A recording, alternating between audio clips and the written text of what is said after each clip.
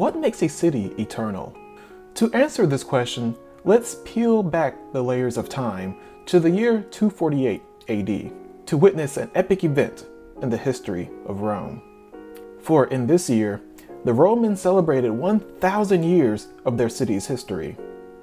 Now, the empire at this point had seen better days, but the emperor, Philip the Arab, desired for his city to enjoy the fruits of imperial domination and longevity by reinitiating the secular games.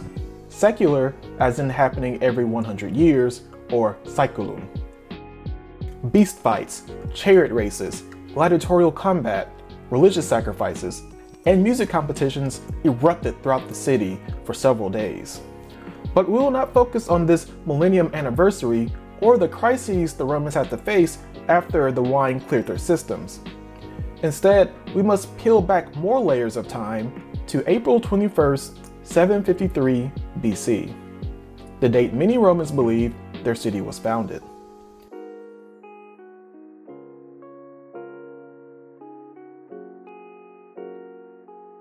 What makes a city eternal?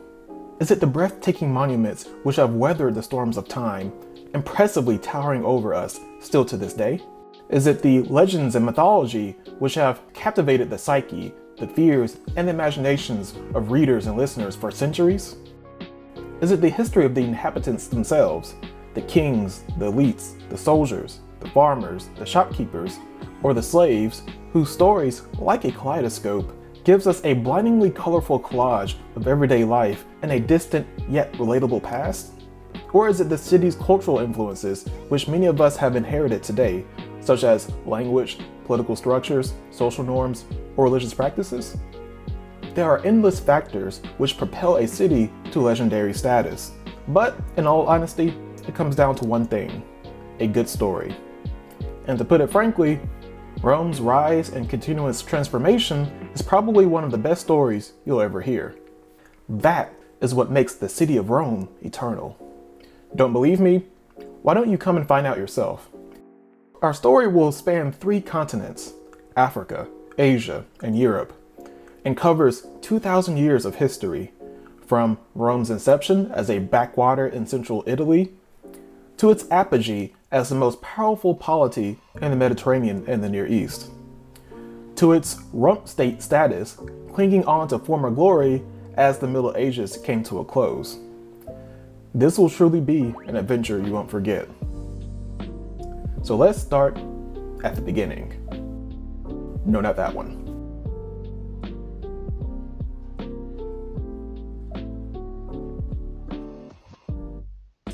Greatness comes from small beginnings.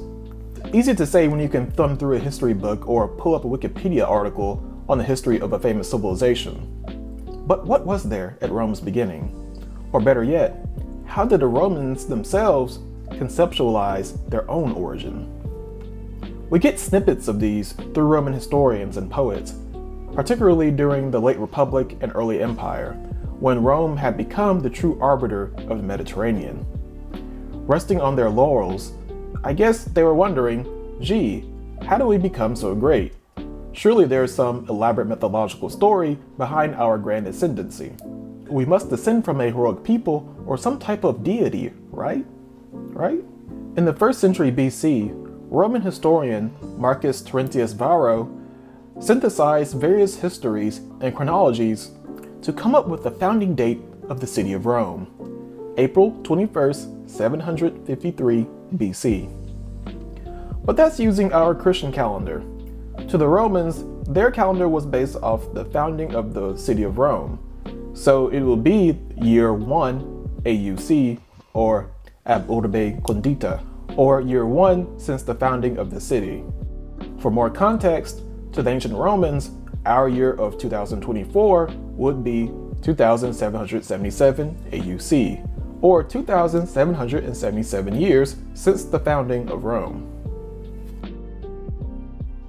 Our writers in the 1st century BC, such as Ovid, Virgil, Livy, Dionysius of Halicarnassus, tell us of how the Romans imagined their city's origin and their own ancestry.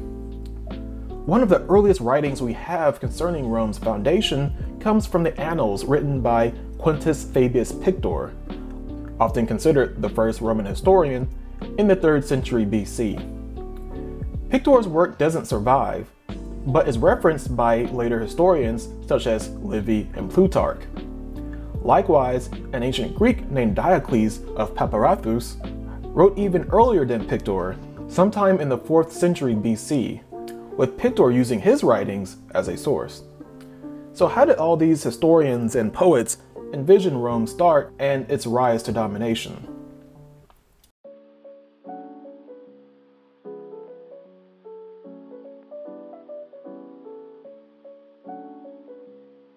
These writers and the Romans at large believed in several origin myths regarding their birth as a people, they believed, who excelled in duty, piety, and warfare.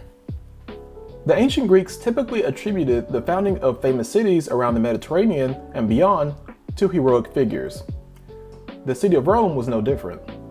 Legends abound of famous Greeks founding colonies near the vicinity of Rome, such as Evander and Diomedes. In fact, we know of 24 founding myths for the city of Rome, formulated by both Greeks and Romans. But the most famous of these legends is the one of Aeneas, a Trojan prince first mentioned by Homer and further mythologized through the years as becoming the father of the Romans. Dionysius of Halicarnassus tells of a Trojan prince named Aeneas who, with other Trojan refugees, after years of wandering the Great Sea, landed in central Italy. Once ashore, a Trojan woman named Roma demanded that Aeneas burn the ships and settle in the area, a fertile plain which would later become known as Latium. Thus, the community in which they built became Roma. Aeneas' story was further fleshed out and took on more symbolic depth in Virgil's magnum opus, the Aeneid.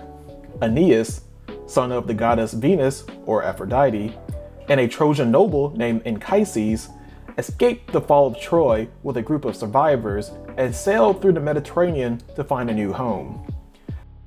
After a few adventures, including a tragic romance with Queen Dido in North Africa, he was led by fate to settle his people in central Italy.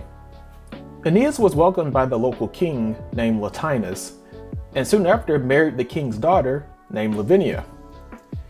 He would then found the city of Lavinium in her honor. Aeneas' son from his first marriage, Ascanius, founded the legendary city of Alba Longa.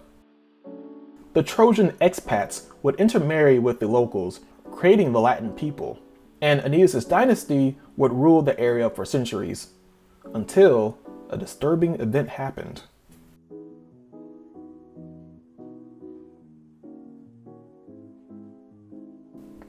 Male twins are born to a grieving mother who knows that, soon enough, they will be subjected to a horrible fate. Her father, King Numitor of Alba Longa, had just deposed his younger brother, Amulius. To stamp out the competition, Amulius ruthlessly slew the king's sons and commanded the king's daughter, Rhea Silvia, to swear a vow of chastity by becoming a Vestal Virgin. But Rhea's misfortunes don't stop there, for Mars, the god of war, had his way with her, and she thereafter became pregnant. After Rhea delivered twin boys, Amulius mercilessly imprisoned her, but this wanton act of cruelty wasn't the end for the brothers, for fate had different plans. One of the servants of the new king took pity on the boys and put them in a basket so the Tiber River could carry them somewhere, anywhere but here. The god of the Tiber, Tiberinus, with his calm currents, guided the boys to be washed ashore as a she-wolf approached. The wolf caused them no harm, quite the contrary, she nursed them. The wolf is revered by the Romans as blessed by Mars because of this event. Tiberinus would later rescue their mother, Rhea, and marry her. Romulus and Remus were later raised by a shepherd's family until they reached adulthood, when they embarked on a quest of vengeance against their great-uncle Amulius. They returned to Alba Longa, killed Amulius, and restored their grandfather Numitor to the throne. After mission accomplished, they went back to the place where it all started, the bank where they were rescued by the wolf, to build and rule a city on their own. This area encompassed 7 hills, each with a name. Romulus envisioned the city resting on the Palatine Hill, and Remus the Aventine Hill. The brothers quarreled over who was right. How to settle this? Oh yes, let's watch for bird signs. They turned to augury, which is a type of divination or prophetic interpretation of an omen. Remus saw 6 birds land on his hill first, and Romulus saw 12 land on his.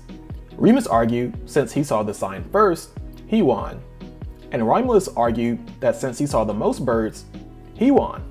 The feud continued until one day, as Romulus was erecting a barricade around his hill, Remus mockingly jumped over the wall, teasing his brother over his shoddy craftsmanship. Angered by this trolling, Romulus hastily killed his brother, Remus. Livy tells us the date of Remus's death was April 21st, 753, the same date as Rome's legendary founding. Starting off with fratricide. If this isn't foreshadowing, then I don't know what is.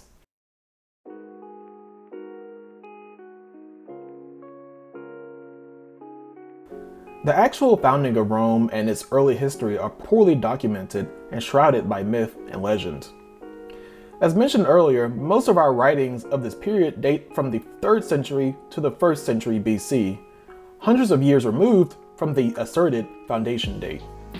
According to archaeological evidence, the earliest dwellers of the Eternal City date way back to the 10th century BC on the Palatine Hill, where Romulus supposedly founded Rome. Around the 8th century, we see small-scale urban development, with local inhabitants creating villages on each of the 7 hills, draining the swamps which separated these hills, and eventually consolidating them to make one united city. This process of uniting disparate villages into one single city-state is called Senecism. This union could have been a response to the aggressions from their Italic neighbors on the Latian plain, or the result of an urbanization program imposed by a dominant foreign power, such as the Etruscans. More about them in another video. Additionally, around the 9th and 8th centuries BC, we find early fortifications and grave sites in the region that would later become Rome. The stories of Romulus and Remus, adrift on a river within a basket, echo the stories of Moses, Sargon of Akkad, and Oedipus, who were all exposed at birth, raised by non-biological parents, and would become leaders in their own right. Another tidbit, the she-wolf who nursed Romulus and Remus could have been a prostitute, since she-wolf, or lupa, was also Roman slang for a female sex worker. During the late Republic and Empire, the Romans would celebrate Rome's foundation day every April 21st in the Parilia festival. Parilia observed the god Pales, a rustic patron deity of shepherds and livestock. The celebration of this festival connects to the country upbringing of Romulus and Remus.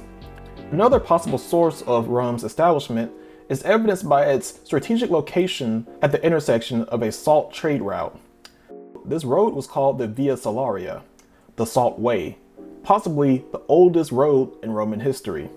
The Sabines, a neighboring Italic tribe which the legendary Romulus and his followers had a rather tense relationship with, would extract salt from the marshes of the Tiber and trade the product with other Italic tribes, including the powerful Etruscans. Salt was a crucial commodity in ancient times for food preservation and seasoning. The Via Salaria linked Rome with their Sabine neighbors and the wider Italian peninsula. But how did these two tribes get along? And how did their conflict and eventual union transform the cultural, religious, and political outlook of the burgeoning Eternal City? That's the topic of the next video.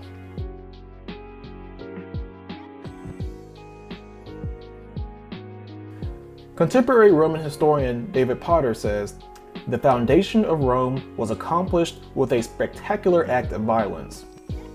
Suffering, duty, endurance, violence, These are some themes that arise when examining the foundation myths of Aeneas, as well as the brothers Romulus and Remus.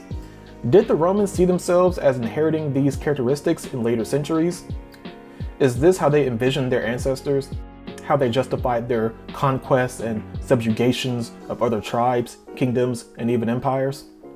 Did they use these stories to explain their own social discontent and class conflicts, their bitter political feuding and infighting, and their bloody civil wars? Find out possible answers to these questions as we continue our story of Rome. What makes a city eternal? Maybe it's the colorful yet brutal tales of its first peoples that enliven our imaginations and drive us to want to discern fact from fiction of these early accounts. In this intellectual exercise, we are in fact writing our own history of Rome, which itself is an age-old tradition. Roman history is always being rewritten, and always has been, says classicist Mary Beard. So let's see what history we can write of the Eternal City that can make for one good story. If you want more Rome, check out this video to see how Roman society transformed to meet new challenges in its later period. Like, share, subscribe. See you next time.